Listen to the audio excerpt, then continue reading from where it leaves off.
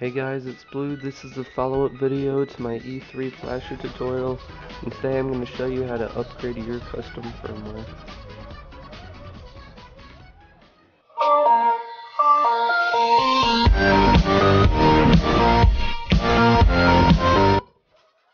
Okay, I have this pre-made folder prepared for you. Download will be in the description. It'll be titled Upgrading Your Custom Firmware. So what you're going to want to do is plug in a USB, make a folder titled PS3. Inside that folder, another folder titled Update. And inside that folder, drag the official firmware 3.55.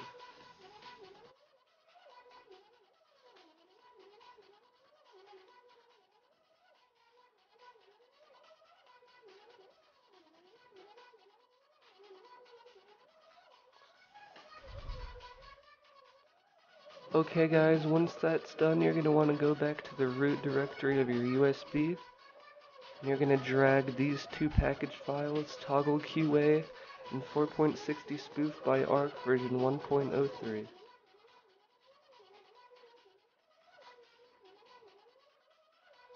Once these two files are copied over, you can eject your USB, and I'll meet you at my PS3.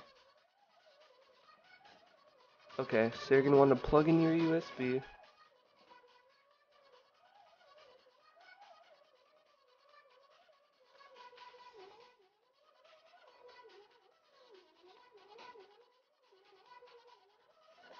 And as you see, they pop up under install package files, and you're just going to want to install both of them.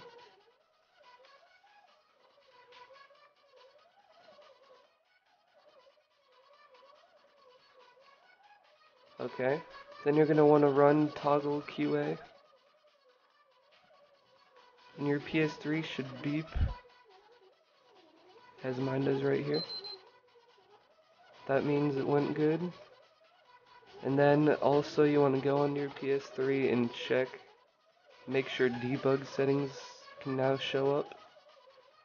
So you're going to want to go down to network settings, and then I struggle a little bit here because I forgot the combination, but it is L1, L2, R1, R2, D-pad down, and L3, and you want to press those at the same time.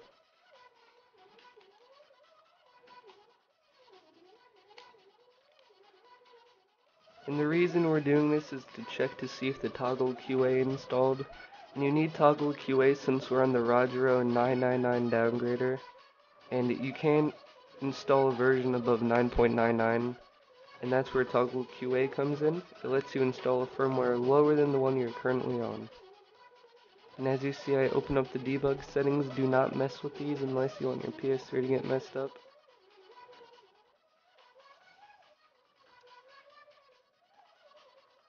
So now I'm going to turn off my PS3 and put it into recovery mode. This is how to put your PS3 in recovery mode.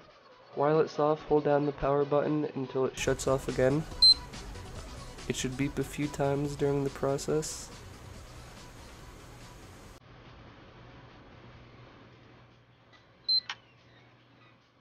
As you see, just boot it off right there. Then you're going to want to hold it again and wait for the two beeps that you'll hear in a second. There is one, then it should beep twice, like it just did. Now a connect your controller screen should pop up. So connect your controller, go to option 6, system update. And as you see, it says 9.99. You cannot install a version above that, so that's why you need to do the toggle QA, or else you're stuck on the Rogero downgrader.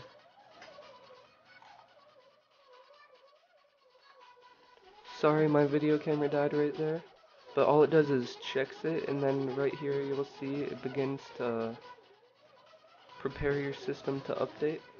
Do not turn off your system. Again, my video camera died, so then it kind of worked out because I just skip ahead to the end right here. After it's done preparing to update, guess what it does? Of course, it updates your system.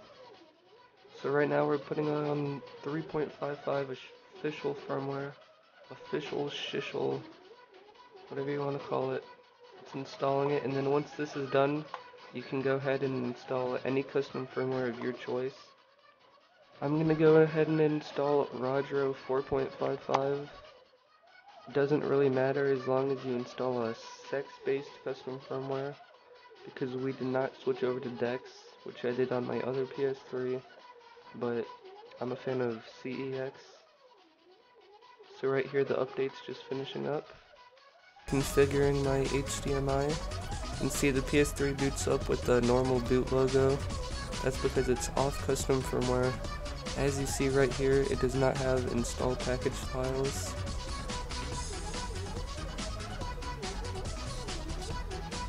I'm just going to go ahead and show you that I am in fact on 3.55, as you see there.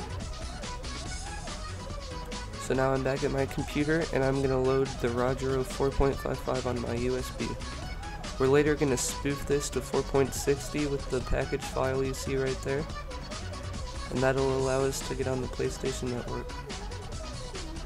So delete the official firmware 3.55 off your USB, copy the Rogero and paste it in the folder labeled update.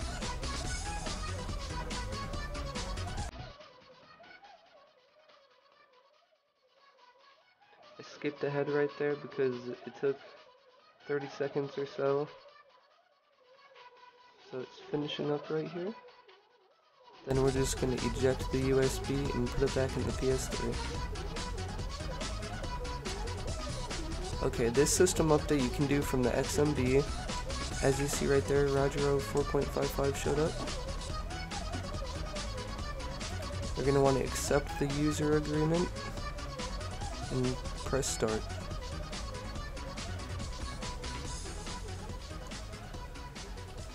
I skipped ahead again right there just to save some time.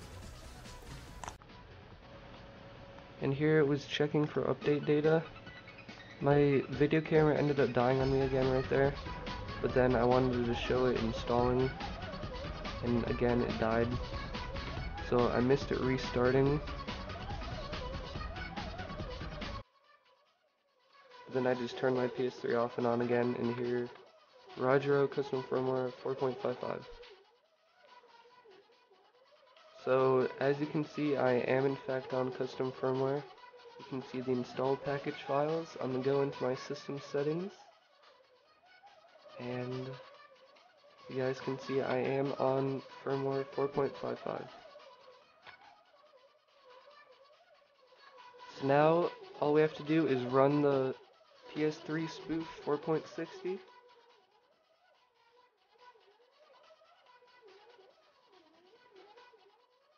Once it loads, you want to click X on the spoof 4.60, click active spoof, press yes, and then it'll back up files, check files,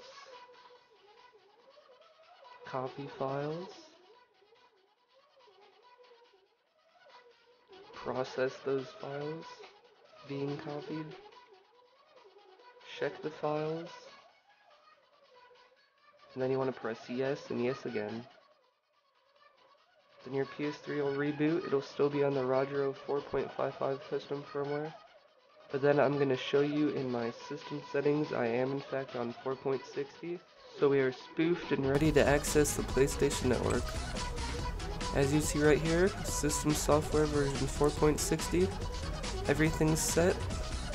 You can log into PlayStation Network. I'm not going to right here, because I don't have some type of protection on. That's it for my tutorial. Leave a like if this helped you, if you enjoyed. And yeah, enjoy your new, ready to go online custom firmware PS3.